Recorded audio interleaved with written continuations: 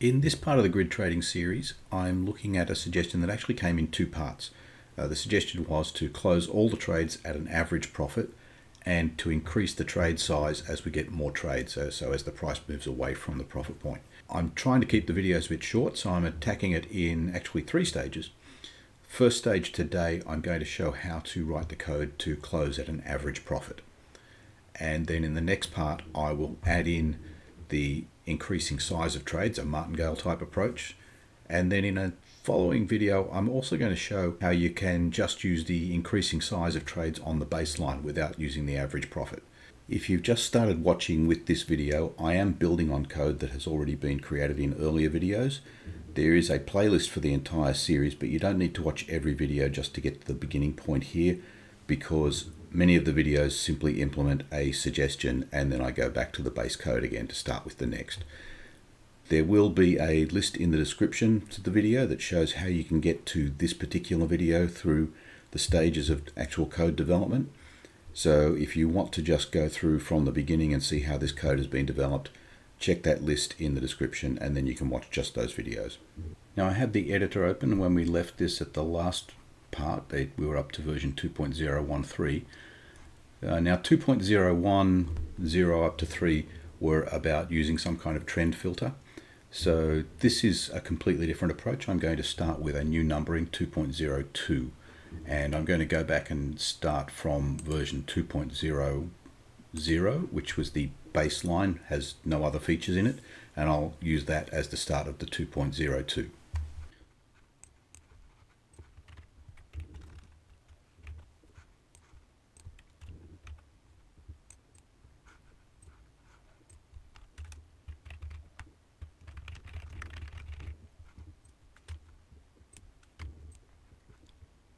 I don't think anything else is needed in the main. I've just changed the version number and added a comment here. I will add an input. I don't simply want to close all the trades once we've reached the average price, because that will mean closing at an average of 0 profit. So I'm going to have an input of the target profit.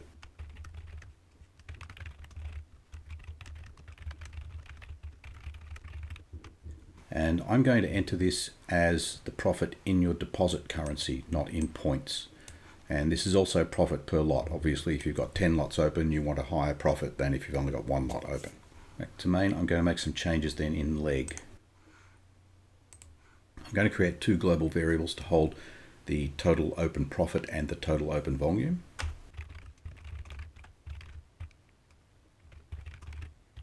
And then I'm going to want to change this on tick close, because I'm no longer closing when I reach a price point. I'm going to be closing when I reach a profit point.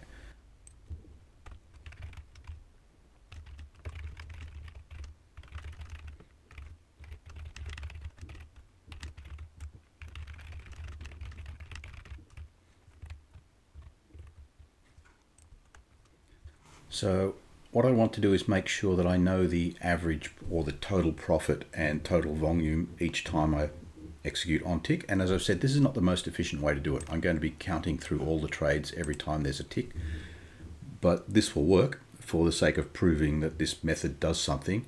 What you would want to think about is whether you do this at every tick or whether there's some other trigger that you can use to perform the recount.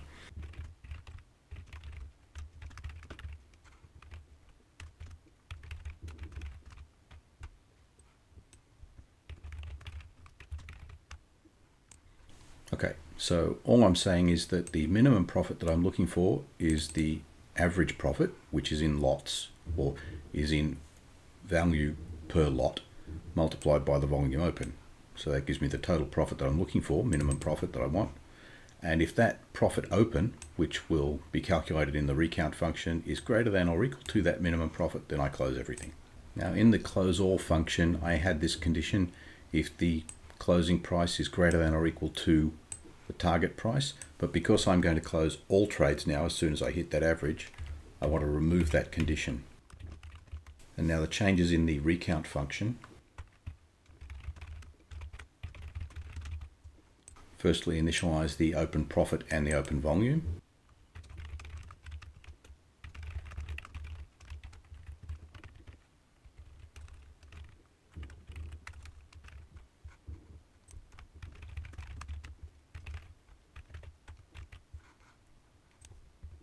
I think that will do it. So as I loop through now, I've just added statements to increment the profit open, and I'm including the profit, the commission, and the swap from each of the positions that I have open.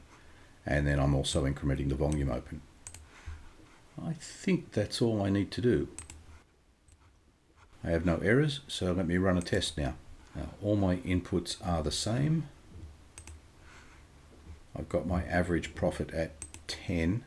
Now I've let that run in the visual for a little while, and what you can see here, if you can make out these lines where I've got to close at the average for all of these buy trades. So I've closed some at a loss and some at a profit, and there should have been an average profit of 10 there. And again here, far greater number because I had a strong price movement downwards, then it came back and it has closed out all of those buy trades at the same price. And there are some places in here where you might be able to make out that it's closed the sell trades as well. If I just go back and check the graph, and obviously this hasn't run to finish yet, you can see we reach points where there are bumps. Now the bumps happen because it begins by closing trades that are in profit and then closes the trades that are at a loss, and eventually everything just slopes upwards because it's making that $10 per lot average profit on each trade. I'm just going to run it through to the end now, and then we can compare the results with the baseline result. Alright, here is the end result. I'll go back. I changed this input to a $100 per lot profit because when I think about it, the original baseline, I'm trading a lot size of 0.01, and each trade there made approximately $1. So if I'm looking for a per lot profit, that would be $100. So to make this comparable with the base, I've increased that. So the graph then does show that we're staying much closer, the equity is staying much closer to the balance line, except for places like this, and that was a little disappointing. It's certainly not what I expected. And I think it is because although we're closing those lead trades and not leaving the outliers behind, it takes longer to get to a close point, because if we have a significant move in one direction, the price has to come halfway back plus a little bit before it can close anything. So we're actually holding some trades longer than we should normally. It has given me some ideas for a further revision to this, but it's a little bit more complex, so I'll have to draft that up and test it a few times and come back in a future video to show that. But altogether, the profit hasn't dropped by very much. If I look at the backtest result here, 3,593 is the profit on this, where on the original it was 5,021. So we've dropped a little. At the same time though, the absolute drawdown at 870 is much higher than the absolute drawdown from the original, which was only 578. So although this hasn't left trades behind, or hasn't left those outlier trades behind, never able to be closed, it is creating a larger drawdown and a reduced profit. So I'm not sure that this on its own is a benefit. But as I said in the introduction, this came as part of a two-part suggestion, which is to increase the lot size as we get further away. So I'll do that in the next video, and then we'll be able to see how that increasing lot size, the martingaling on the lot sizes, works with this approach. If I compare the graph for the baseline with the graph for this closing at average method, it appears that I'm a little bit in front in terms of the carry. It's a little bit difficult to tell because the scale is not actually linear across the bottom. It actually, it's linear for number of trades, but it's not linear by date, so I can't really tell just visually how long trades have been held. But it does appear that overall the gap between the equity and the base, or the gap between the equity and the balance on the baseline, is bigger in total than the gap between the equity and the balance on the closing at average. But that large drop around October 23, that is worrying, and that also leads to a very large maximum drawdown. If we look at the comparisons, I've placed the average price at close after the range MA 200 hour, and that's because strictly it fits within the absolute drawdown being less than 1,000, which puts it at the top of my scale, but the profit is less than the 200 hour range. It's not a good result.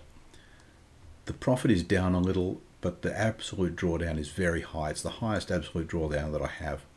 And then if you also look at the maximum drawdown.